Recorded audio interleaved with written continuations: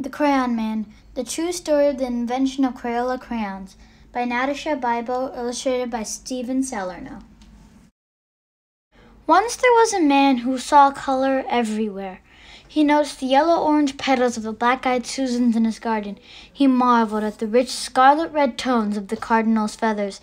He admired the deep blue-greens of the waves in the sea. Color made him really, really happy. But all day long at work, all he saw was black. Black dust, black tar, black smoke, black ink, black dye, black shoe polish. His name was Edwin Binney, and he was an inventor. He worked with his cousin C. Harold Smith. Together, they were Binney and Smith.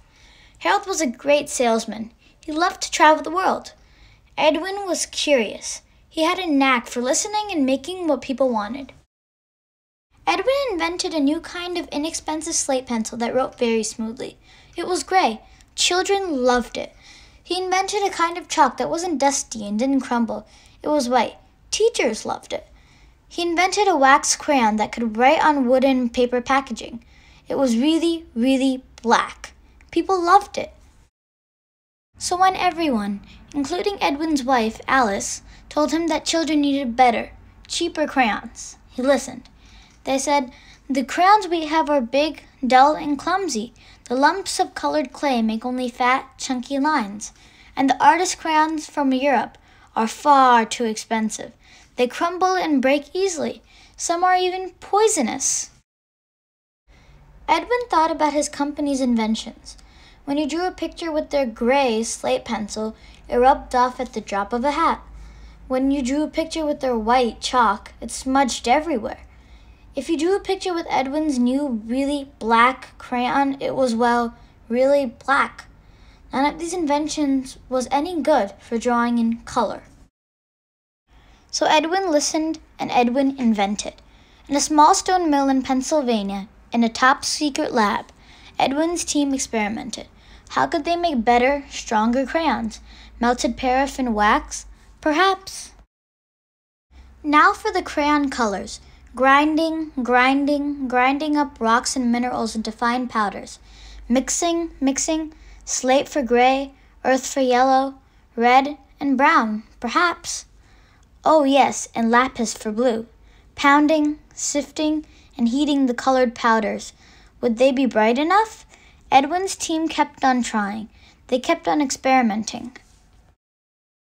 They came home covered in color.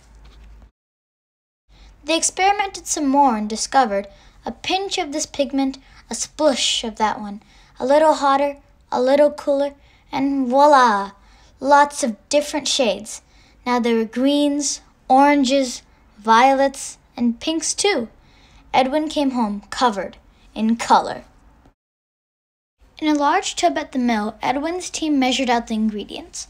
Melted wax, clay to thicken, something for texture, colored powders, each in just the right amount every time to make a top-secret formula. Slowly, carefully, stirring by hand, they poured the special formula into thin, crayon-shaped molds, smaller than any other inventor's, just the right size for children's hands. The mixture cooled and hardened. Edwin watched and Edwin waited. Finally, one summer evening in June 1903, Edwin came home covered in color and announced that he'd invented a new kind of colored crayon. But what should he call it? Alice had an idea. She said, "Let's mix the French word cray for a stick of chalk and the word ola from the word oliginous, meaning oily like the oily texture of the crayon wax, to invent a new word. Crayola." Edwin listened.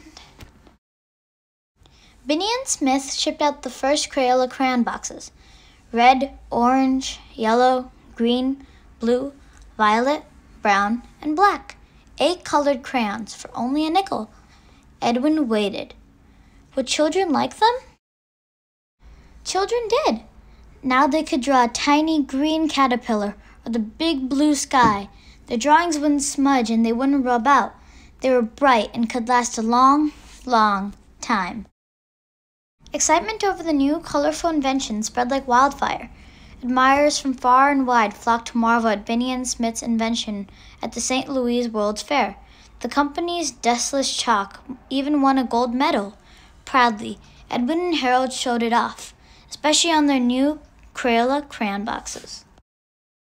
Every day, Edwin brought colorful bouquets from his garden to inspire the Crayola team. They made crayons in even more different shades, and later asked children to help name some of them. At last, because of Edwin Binney, the man who saw color everywhere, who had a knack for listening and making what people wanted, children all around the world could reach for just the right shade. Sunglow, wisteria, jungle green, screamin' green, razzmatazz, robin's egg blue, wild watermelon, marvelous, purple mountain's majesty, cadet blue, lavender, timberwolf, to draw anything.